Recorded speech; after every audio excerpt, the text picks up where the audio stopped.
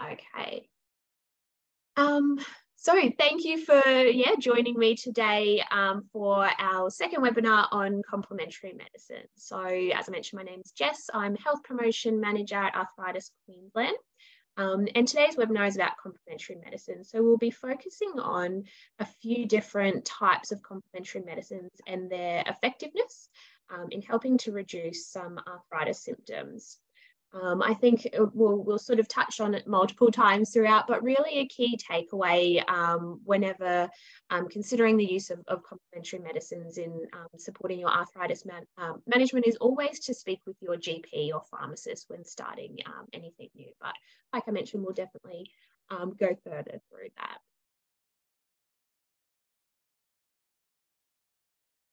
So first of all, just it's important to mention that this presentation contains general information and advice. So every effort has been made to ensure that the information is accurate and reliable.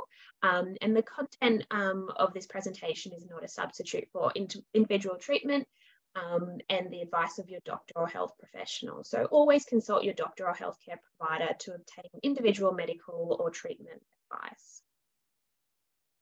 And in the spirit of reconciliation, Arthritis Queensland and New South Wales acknowledge the traditional custodians of country throughout Australia and their connections to land, sea and community. We pay our respect to their elders past and present and extend that respect to all Aboriginal and Torres Strait Islander peoples today. So just a little overview of what we will go through in today's presentation. So we'll be touching a little bit on what complementary medicines are, their potential problems and how they're regulated in Australia. We'll touch on a few different specific complementary medicines, so including fish oils, glucosamine, chondroitin, turmeric and rosehip. And we'll have a little bit of information around their effectiveness and safety based on an Arthritis Research UK report and some more recent research as well. And then some things to consider so that complementary medicines are used safely. So first of all, complementary and alternative medicine. So sometimes the CAMS sort of little abbreviation is used. So complementary medicines are a group of diverse medical and healthcare systems and practices along with products that are not generally considered part of conventional medicine. Complementary medicines may also be called sometimes traditional or alternative medicines. You've probably heard them referred to as well. So this is in comparison to what's often called Western medicine, which is a system in which medical doctors and other healthcare professionals, so like your nurses, pharmacists and therapists, treat symptoms and diseases using drugs, radiation or surgery. And this is also then referred to sometimes as conventional medicine or mainstream medicine. As adding to that as well, some conventional medical care practitioners are also practitioners of complementary or alternative medicines, or may use them as part of their normal recommendations and treatment. So for example, recommending therapies like Tai Chi exercise for those with osteoarthritis. Just checking if there's anything else to mention here.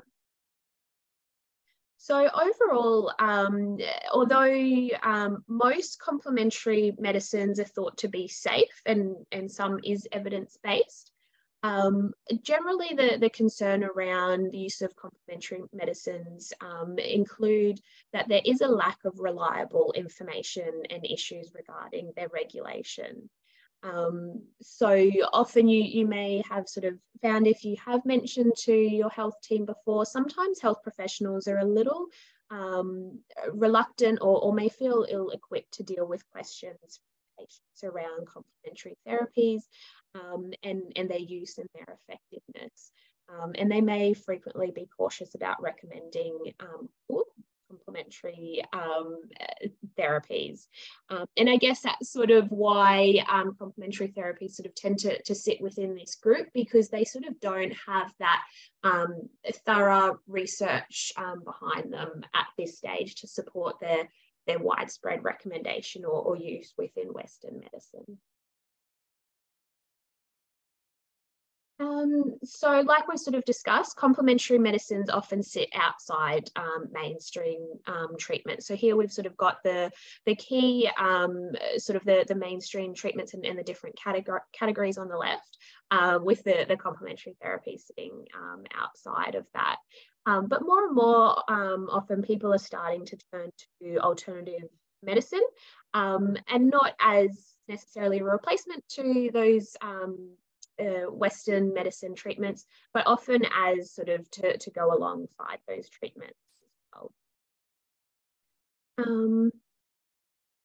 Overall, there is a wide variety of treatments available, and these can range from herbal supplements to practitioner-based therapies, and not all are supported or guided by scientific methods. So like I mentioned, we'll go through a few more of those in today's presentation, but there is so many different options available that we'd just never be able to fully touch on and go through in a presentation. And so it's always important to sort of, for specific advice, check back with your healthcare team to really get that sort of updated information on the existing research and the suitability for you. So complementary medicines encompass a broad range of therapies, and they're often categorized in different ways. So one category which we've not shown here is more around the mind and body therapies. So this can include things like meditation, yoga, and Tai Chi, and these topics were touched on in our last webinar. So if you weren't able to join in that one and are interested in finding out more, we do have the recordings available on the website that you can listen to. We then have sort of these two other categories, so biologically based practices. So this can include dietary supplements, vitamins, minerals, herbs, and spices. And then we've got whole medical systems, often referred to as alternative medicine. So this can include things like traditional Chinese medicine, and naturopathic and homeopathic medicines. So a lot of the information in this webinar has been drawn from an Arthritis Research UK report, which was done around a wide range of different complementary and alternative medicines and therapies used for arthritis and musculoskeletal conditions. And they went through evaluating the effectiveness and safety of various therapies. And we've also got some more updated research that we've based this presentation on as well. So we will go through, like I mentioned, some of those key therapies. So the report assesses effectiveness of various therapies, and it's based on elements such as improvement in pain and function, and increased movement and improved general well-being. So it ranges, different therapies are given a score of between 1 to 5, with 1 being the lowest and indicating there's no evidence or little evidence, and 5 indicating several studies have shown complementary therapy is effective for managing various aspects of symptoms of arthritis. But overall, just the main takeaway is, as we know, arthritis is an individual disease, and what works well for one person may not necessarily work for someone else.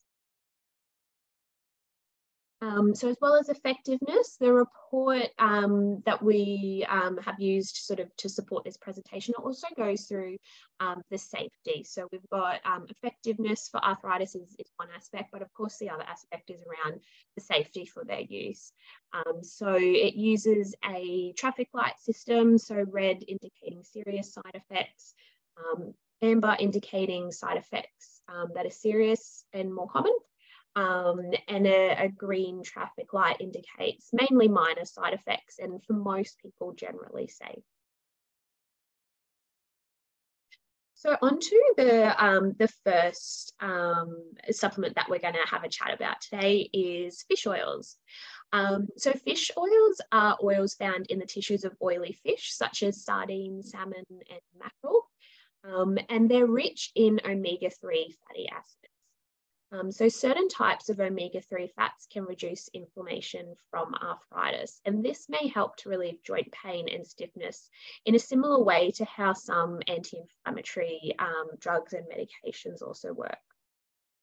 So omega-3 fats are also found in other foods, so certain nuts, seeds, and oils. And of course, including a range of these foods in our diet has many health benefits beyond arthritis as well. But most people are unlikely to get enough omega-3 fats from their diet alone to reduce inflammation. So this is where fish oil supplements tend to come in. It is important to not confuse fish oils with fish liver oils. So fish liver oils are those derived from pressing the cooked liver of shark or cod. And fish liver oils also contain, they're rich sources of vitamin A and vitamin D. So the issue here is that large amounts of vitamin A can cause serious side effects, particularly, for example, during pregnancy. So if you take fish liver oils in the doses recommended for arthritis, you may exceed the recommended daily intake of vitamin A.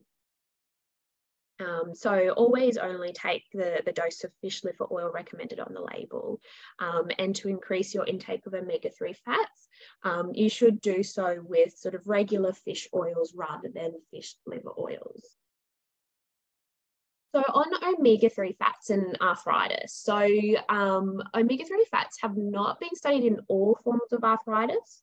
However, current research suggests that omega-3 fats are helpful for people with inflammatory arthritis. So this is specifically for rheumatoid arthritis, ankylosing spondylitis, and psoriatic arthritis. There is some limited evidence that fish oils may help with symptoms of osteoarthritis. But it is, quite limited at this stage. On fish oils as well, obviously it can have potential benefits for arthritis, but beyond that, fish oils also have a lot of benefits for our general health and for our heart health as well. In terms of supplements, omega-3 fish oil supplements are available as capsules or in liquid form, and different brands of capsules vary in the amount of omega-3 fats they contain. So it's worthwhile comparing brands and also speaking with your pharmacist for more information and help with determining the differences between brands and dosages. Your pharmacist as well as your doctor can provide more information about suitable dosages for you and your type of arthritis. So fish oil and rheumatoid arthritis. So there is good evidence that fish oil can help reduce pain, morning stiffness, fatigue, swollen joints, and use of painkillers. The dosage generally used in the existing research is around 2.7 grams of omega-3 daily to help with managing those symptoms. The evidence for, I guess, the benefits of fish oils and rheumatoid arthritis does differ depending on the type of fish oil. And specifically with the fish liver oils that we mentioned, there's not enough research on fish liver oils for rheumatoid arthritis, but normal fish oils, there is some good consistent evidence for its use in rheumatoid arthritis. As we mentioned, the different brands vary in the amount of omega-3 fats, and it also differs between the capsules and the oils. So as sort of shown on the slide, so a reminder to always sort of compare the different brands and speak with your pharmacist or your GP for recommendations around dosages for the brand that you may be going with. So fish oil and osteoarthritis.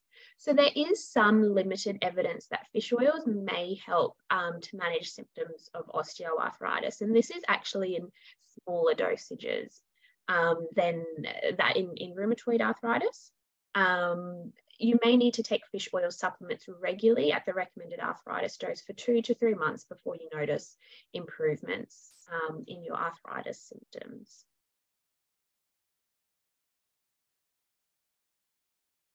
Fish oil, I guess the safety for its use. So they're generally well tolerated and generally safe for many people. However, possible side effects can include sort of gastrointestinal effects. So a mildly upset stomach, heartburn, nausea, diarrhea. As we noted, there is the caution with fish liver oils and the side effects of vitamin A, which can include liver toxicity and hair loss. It is also recommended that you consult with your doctor before having any major surgery, or if you're commencing fish oils while taking medications like warfarin. So there is sort of some interaction that can cause increased risks of bleeding. Also, just a note here on krill oils, which is another common one that people often may be suggested from friends and family to try krill oils to help with their arthritis. So krill oil is also a rich source of omega-3, and it is absorbed much better than standard fish oil products. So that can mean fewer capsules are needed. However, when we look at the research, specifically research on krill oil use and arthritis is limited. So there isn't sort of much to say at this stage whether it is effective for arthritis. And a lot of the research around omega-3s and arthritis has come from those fish oil studies. So the exact dosages that may be needed of krill oil is not quite clear at this stage.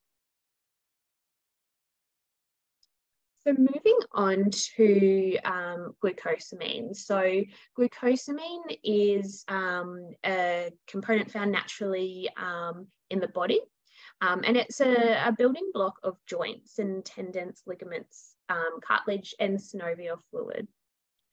So glucosamine supplements are usually made from shells of crab, lobster, or prawns. However, there are some plant-based forms available as well. Generally, it's previously been believed that glucosamine may help to stop or slow cartilage breakdown. However, the research up until now has always been very mixed, and many of the studies have looked only at osteoarthritis in specific joints. There was a recent research done a couple of years ago, which reviewed sort of the existing available evidence, and it really found that the existing research around glucosamine and arthritis was low quality and unreliable. So some studies have suggested that it may not be any more effective than placebos at managing arthritis symptoms or slowing the degeneration often caused in arthritis. With that being said, glucosamine is generally considered safe for most people to try, but there are specific exceptions. So that includes, of course, people with shellfish allergy, people again taking blood thinning medications, as there is some drug interactions which increase risk of bleeding. Also people who have diabetes, and this is because glucosamine is a type of sugar. And those who are pregnant or breastfeeding, and really because there is limited studies that have been done around the safety of taking glucosamine during this time. So depending on your situation, your doctor might still suggest trying glucosamine, or if you're wanting to try it, definitely talk to your doctor or pharmacist about whether it's right and safe for you. And for more information around specific dosages as well. And again, as we mentioned before, different brands contain different amounts of glucosamine. So always read the label and compare the different brands, and ask your pharmacist for some help as well around comparing the brands. So the next one we're going to touch on is chondroitin. And this is another supplement that's usually often recommended alongside glucosamine. It's found naturally in the body and is a vital part of joint cartilage. So often a lot of the research, there has been research that sort of looked at chondroitin by itself, as well as in conjunction with glucosamine. So the claims around its effectiveness in research have either come from, its usage alone or in combination. It's very similar to glucosamine. Newer research suggests that the prior research behind many of these claims for its effectiveness tend to be low quality. So to date, there's no high quality evidence that these supplements are effective for any forms of arthritis. However, as we sort of mentioned with glucosamine, it's generally considered safe. And again, side effects are quite mild. Similar to glucosamine, there is the increased risk of bleeding, which is quite similar to a lot of the different therapies that we'll touch on in this presentation. It also, for people with asthma, can make breathing problems worse. So if you fall into any of these groups, always make sure you seek medical advice before taking any of these supplements.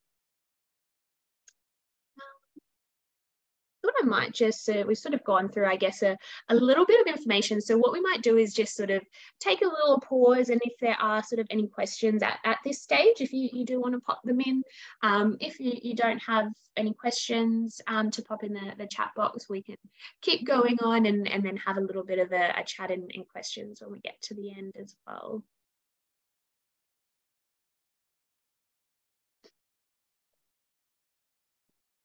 No questions yet? All good to continue on? Yes, we will certainly send around the recording to everybody that's registered for today's presentation. Thank you. So next to touch on is turmeric. So turmeric is I think a spice that a lot of people are familiar with. It's used commonly in cooking. It has a warm, bitter taste and is frequently used to flavour or colour curry powders, mustards, and cheeses.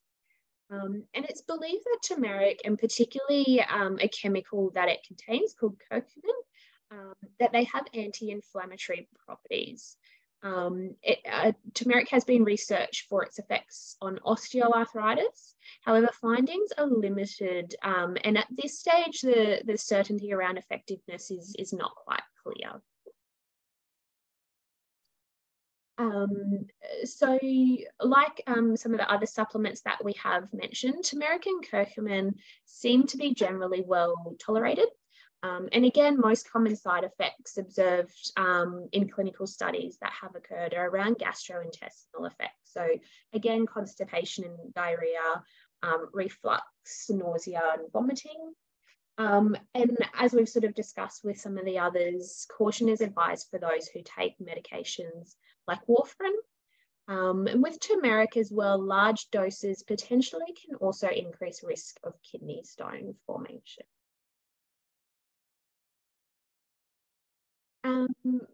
Rosehip, another herb that is sometimes suggested or recommended for arthritis. So rosehip comes from a species of wild rose and is extracted from the fruit that develops after the flower of the plant has died. So where its interest for arthritis comes from, so it contains compounds that may help relieve joint inflammation, such as polyphenols and anthocyanins. And along with this, it also contains vitamin C, which is an antioxidant. But sort of for vitamin C specifically, it hasn't been confirmed if this will give any added benefits in arthritis, but there is potential that it may play some role. So rosehip again is available in different forms, generally as capsules and a powder. So the effectiveness of rosehip specifically for osteoarthritis come from a few different sort of trials. So a randomized controlled trial, which is generally one of the best standards for research trials, showed that people after 15 weeks of treatment, patients on rosehip had significantly reduced pain, stiffness, disability, and consumption of painkillers, plus a significant improvement in overall disease severity compared to patients on a placebo.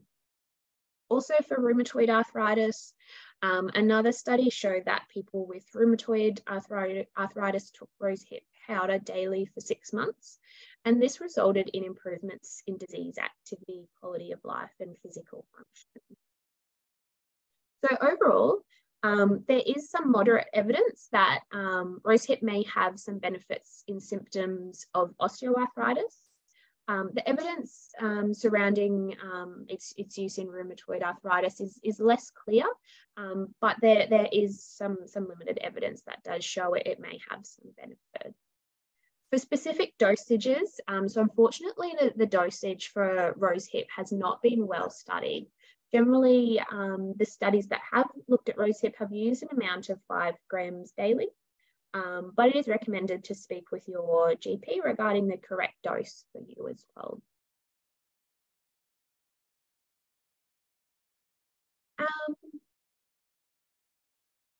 Rosehip is generally considered safe as well. Again, it can have mild gastrointestinal side effects. And interactions with other medications haven't been well studied.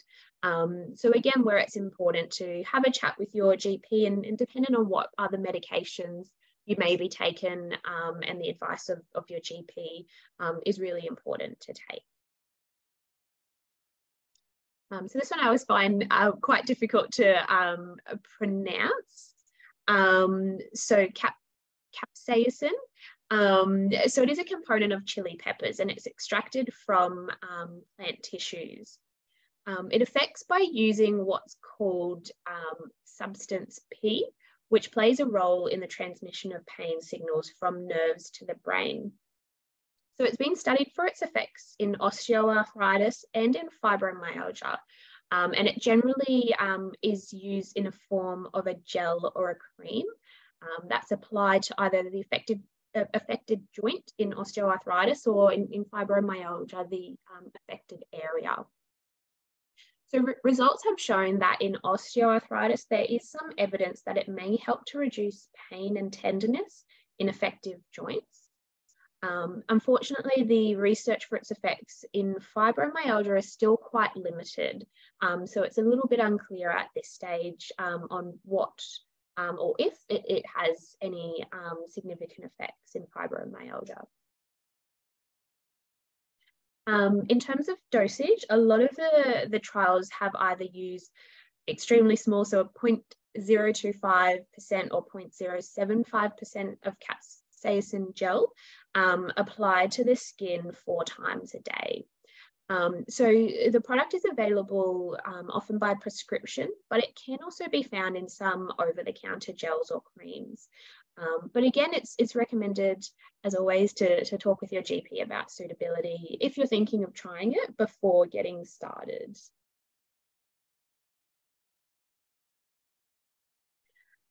Overall, it's generally considered safe. At this stage, there's been no reported drug interactions. Some people may experience a slight burning sensation and brief redness, which can be common when the gel is applied to the skin.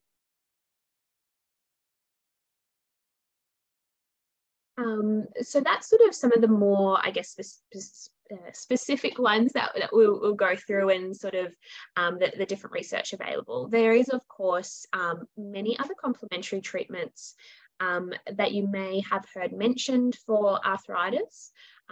We've mentioned just a couple here. So cat's claw, devil's claw, or ginger, which are all extracted from certain plant roots. Overall, I guess the key takeaway here is that there are, and similar to a lot of different complementary therapies, there are small amounts of research that have been undertaken, which may sometimes show some benefits for different types of arthritis. But generally, the research that has been completed is in small amounts, and sometimes it's also inconclusive or inconsistent evidence for its effectiveness. So sometimes one study might show that there is some small benefits, and then another study shows that it really doesn't make much difference when compared to placebos. Well, ginger, it tends to be generally well tolerated. More research is definitely needed for cat's claw and devil's claw, and there have been some serious side effects that have been reported in some studies. So again, really important to speak with your healthcare team whenever starting anything new, so they can consider your situation and any of the health conditions or medications that you may take to know if it's safe for you to try. So there can always be sort of various different treatments that, although they may not show much benefit for arthritis, if they are generally safe and your health team consider them safe for you, sometimes it might be worth giving them a go and seeing if they do help, and if they do have any benefit, that's really great. But it's always making sure that you have checked and made sure that they are safe and suitable for you first.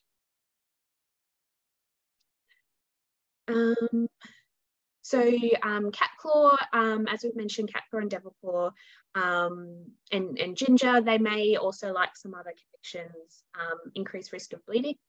The other concern is there's not enough studies to suggest any of them are effective at reducing arthritis symptoms, and there is some research around their side effects and various safety precautions.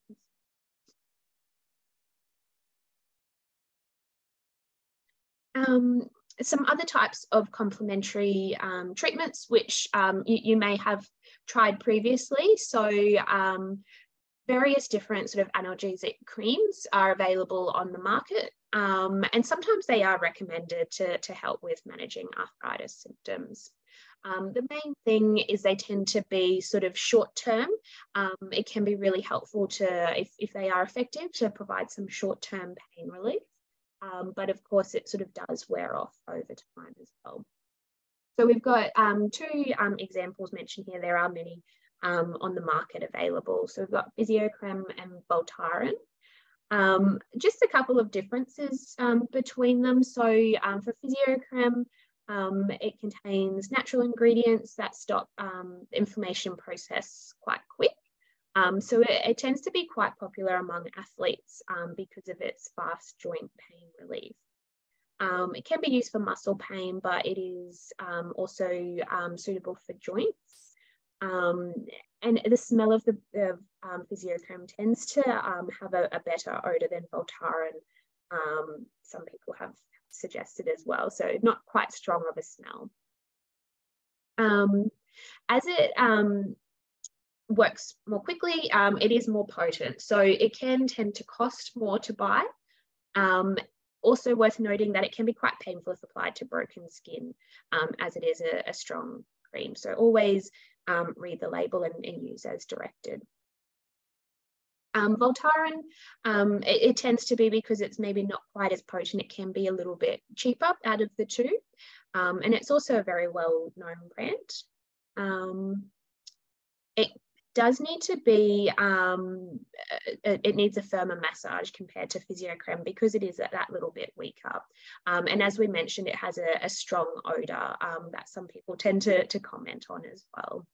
And because it's not quite as potent, it can take a little longer to target pain in joints. So I guess sort of summarising sort of some of the things that we have been through. So some food for thought around complementary and alternative medicines. So really the key concerns for doctors and members of your health team tend to be around the prescription and education of complementary medicines because of that there's a lack of reliable information. And there's also issues around regulation of complementary therapies and their prescription. So often health professionals may not feel quite confident to deal with questions from people around complementary medicines, their use and their effectiveness. And they tend to be quite cautious about recommending or discussing complementary therapies because of worries about how effective they are, their regulation, and how safe they are. In terms of the lack of regulation, so there are certainly health professionals that are regulated. So, for example, traditional Chinese medicine practitioners are regulated under the Australian Health Practitioner Regulation Agency. However, there are other health professionals that don't tend to have a professional regulation body, or it may not be a requirement. So there can be sort of differences around skills and knowledge and qualifications. And this tends to mean that, I guess, sort of there may be some therapists that are really excellent, but without sort of regulation, it's sort of, you may then sort of see another health profession, a complementary therapy professional, that it has the same sort of name, their health title is the same, but it's very different. Their standards can be quite different. So it is recommended to always check the qualifications of any therapist that you do see, and ensure that they are registered or have membership with a professional organisation. Another key problem with the use of complementary therapies is around the dose standardisation. So a lot of complementary therapies have not had, they don't have an established effective dose. And this is because the research that does exist for them can be quite limited. So there isn't sort of any consistent research that's been done on similar dosage amounts to be able to recommend this to patients. And there tends to be variation amongst different brands on doses that are recommended. So we sort of mentioned around how there's so many different brands of specific supplements, and they do vary by brand and even by the form as well. So whether it comes as a tablet form or an oil or a powder. So the other issue that we have with complementary therapies is they tend to include a variety of botanicals and nutritional products, so such as herbal and dietary supplements and vitamins. So not all products have been approved by the Food and Drug Administration or the Therapeutic Goods Administration before they are sold to the public. And you also don't need a prescription to buy them. So it's really up to you to ensure that what you are considering trialing, you have sort of really considered what's in it and what the benefits may be, as well as having a chat with your health team around the safety as well for you.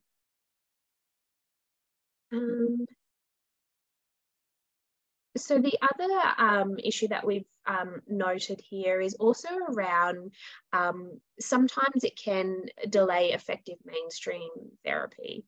So sometimes some people may rely on complementary or alternative medicines and as an alternative to conventional medicines. And this can mean delaying the start of a medical treatment, or in some cases, they may stop taking a medical treatment to move towards complementary therapies as well. But in general, complementary therapies can be effective if used alongside conventional treatments as well, hence the term complementary. Again, we've sort of touched on as well, is really around the long-term effects of complementary medicine. So we sort of mentioned there's limited research around, in general, the safety, and this also goes for sort of long-term usage as well. So there's still a lot of research that does need to be done on various different supplements and therapies to really know what the long-term safety is of using them. So if you are thinking of starting a new supplement or looking into a different therapy, I guess what can you do or what's important to consider? So it's really important to understand whether the benefits have been clearly proven so that you're not misled or given false hope. So it's worth doing a little bit of research and reading and having a chat with your health team. And if you are sort of thinking of trying a therapy and you sort of know that it's maybe been researched a little bit and The effects are inconclusive, but it is generally safe. Like I mentioned, it might be something that you do give a go, but it's at least sort of going into that, knowing what to expect, and that it's not sort of, I guess, putting false hope on the product that it will sort of be a really effective cure or treatment, and then being disappointed if it doesn't really provide any benefit at all. So it's really important to openly discuss anything that you're considering trying with your GP or specialist or pharmacist before starting. So they may be able to provide you with more information around the evidence for their use and how effective they are.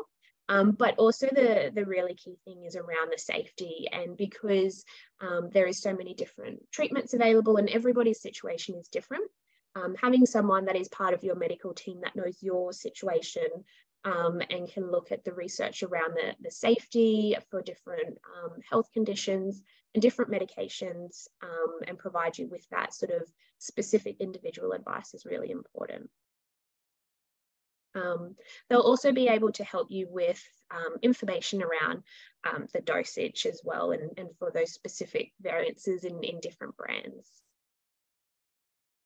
You may, and it may be something that you have tried doing before and sort of found that your maybe your doctor or a member of your health team sort of maybe seem like they disapproved of trialing different therapies, and it might make you reluctant to sort of want to discuss that with them.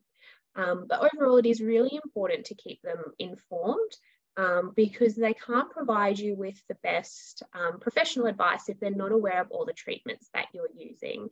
So as we've seen throughout this presentation, there are sort of different medications that can have interactions with different supplements or treatments. So it's really important that the members of your health team are aware of anything that you are taking, just in case there is any of those precautions. I've also got a note here as well around just touching briefly on sort of nutrient deficiencies or vitamin and mineral deficiencies, which sometimes can be a reason why people might use supplementation. And that is completely fine as well. It is recommended and worth speaking with a dietitian if you are sort of deficient in a particular mineral or vitamin, so they can work with you to make sure that you're also getting those nutrients from your diet. So when we sort of look at supplementation versus getting things via food, of course, when we get vitamins and nutrients in foods, it's not just a single vitamin or nutrient that we get. There's so many sort of different components in those foods, which can affect the way our body absorbs them. So sometimes there's certain ways we can get it in our diet, which can be really well absorbed and really well tolerated. But for some people, depending on their health status and different conditions, they may need supplementation for different vitamins and minerals and nutrients. But it's worth having a check-in with a dietitian who can provide that advice around diet as well as supplements that may be helpful in the dosages that you do need of those. And one thing I actually don't think I have mentioned as well is something that often people tend to gravitate towards complementary medicines for as well, is because they can be natural and come from natural sources. And people feel like it may be a healthier alternative or safer alternative because they are natural. So it is worth mentioning that because they are natural products, it doesn't always mean that they are good for you. And it's because with complementary therapies, and we've sort of looked at how they've been specifically studied for different types of arthritis, they're often sort of extracted and used in more concentrated forms than what we would naturally get within our diet as well. So we can sort of have too much sometimes, which can cause issues around safety and toxicity, and also how they interact with other medications or specific conditions. So it's important to remember that natural doesn't always mean that it is safe and suitable. And then just finally, I guess everyone's experience of arthritis is different, which can make it quite difficult when it comes to finding treatments that do help to give relief from pain and different arthritis symptoms. So it does mean that while something might work well for someone, it doesn't necessarily mean it does work well for everybody. Like we've sort of discussed through this, it's worth sort of having a look at the research that has been done on different therapies. And sometimes that we do find they have had some benefit in some groups, and it may be worth trying. But unfortunately, it doesn't always mean that for everyone it will have benefit and it will be helpful. So just finally, some different sources of information. It's always important, I think we all know, to be careful of what we do read on the internet or even hearing from family and friends. And while many people can be well-intentioned with making suggestions for different supplements and different things to try, unfortunately, they're not always experts, and so we do need to take caution with the advice that we do get from well-meaning friends and family, and that we do read online. Some different sources. There is a medicines line phone number that you can get in touch with to have a chat if you are sort of looking for more information around different medicines and different supplements and therapies. Like we mentioned, always having a talk to members of your health team, particularly if there is someone in your health team that you feel is quite, does listen to your concerns and sort of considers the different things that you might suggest and ask them as well, and getting that advice from someone that is registered with a professional association. And then just a couple of web links that we have included there as well. So in terms of timing, we've gone pretty good. We've got about 10 minutes left, which is a really good amount of time for if anyone has some questions. So I just saw there was a question from earlier around rose hip. Does it come in tablets and powder, and what is the best form? So it does come in different forms. My understanding from having a little read around some of the research that has been done, there hasn't been a particular form recommended over another, and it's more around the dosage. So the amounts can differ between the tablets and the powder. So it's just making sure that we talk with a pharmacist and read the information on the label to make sure whichever dosage that we are taking is right for that form, to make sure that there is enough in it for the benefits to work to sort of be in line with what the research has been done. So yeah, not necessarily one better than the other. Was there any other questions at all that anyone wanted to pop in the chat? Can I ask, not in the chat at the moment, I suffer from reflux and medication for this. And look, it comes and goes. I might be 3 months free of it. But I also take turmeric for my... Yeah. You mentioned that reflux can be, aggravated by that? Or what's the incidence? Yeah, the incidence, I'm not sure of the top of my head. I guess it's sort of in the research that has been done.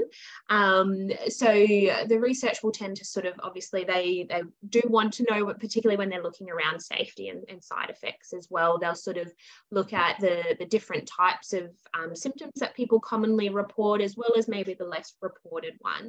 So I'm not certain on the incidence, but it is a more common side effect that has been reported in some of the studies around the reflux and some of those other gastrointestinal symptoms as well. It sounds like you're already taking it, and potentially it hasn't maybe had those symptoms in you. But like mentioned, it is worth having if it is something that you are concerned about, having a chat with your GP and just mention it.